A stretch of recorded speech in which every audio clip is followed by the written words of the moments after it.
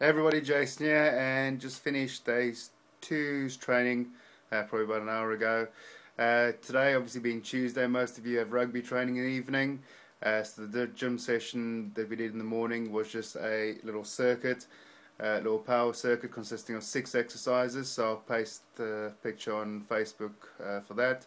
So it's 6 exercises doing 8 repetitions of each exercise. You go straight from the one into the next one, and you try and make the weights where you are using the weights, try and make the weights as heavy as possible. So 6 exercises, circuit fashion, 8 reps each.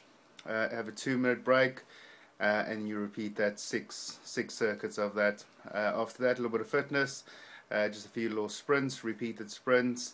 So on the picture it's going to say every 20 seconds, so you're going to run at 20, so that means every 20, for example 20 seconds you start your run.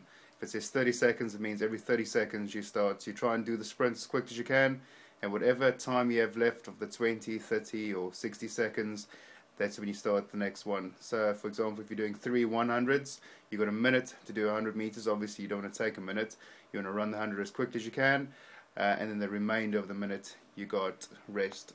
Alright, so I hope that helps, and yeah, feel free to join me and post any comments you like. Cheers.